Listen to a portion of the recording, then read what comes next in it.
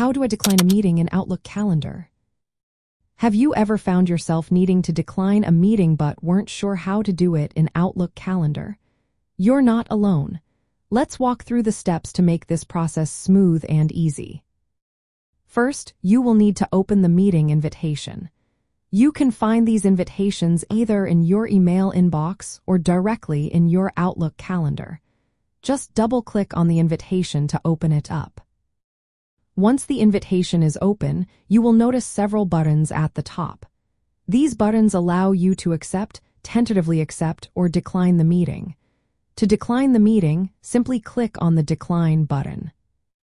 Now here comes an optional step. After you click Decline, Outlook will give you the choice to send a response to the meeting organizer. If you want to notify them that you cannot attend, select Send the Response Now. If you prefer not to send a response, just choose not to send it, and the organizer will not receive any update from you. When you decline a meeting, it is typically removed from your calendar. However, do not worry. The invitation will be moved to your Deleted Items folder, so you can still access it later if needed. If you find yourself needing to refer back to a declined meeting, you can easily retrieve it from the Deleted Items folder. Just open the invitation from there to view all the details again. In case you want to keep a declined meeting visible on your calendar, there is a way to do that too. You can manually move it back.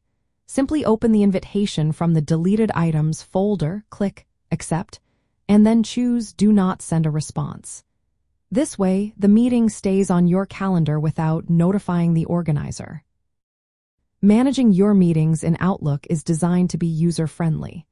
Whether you need to decline a meeting or keep track of those you cannot attend, Outlook calendar integration makes it all straightforward. Now you can confidently manage your schedule without any hassle.